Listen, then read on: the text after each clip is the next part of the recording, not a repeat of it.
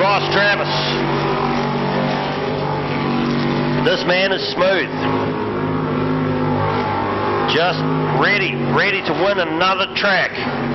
He is the winner of last week. He's looking to do it again. Got to keep it in the honour. Don't forget though, as they said, there's a few shells poking up out of there now with what's been running back in the track. Here comes a Suzuki corner. Here comes our split. The split is going to be 30.349.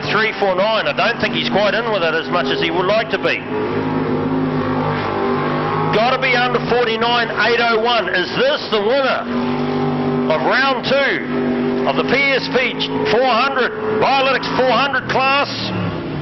He did it easy, 47.627. There is tonight's winner of the Biolytics 400.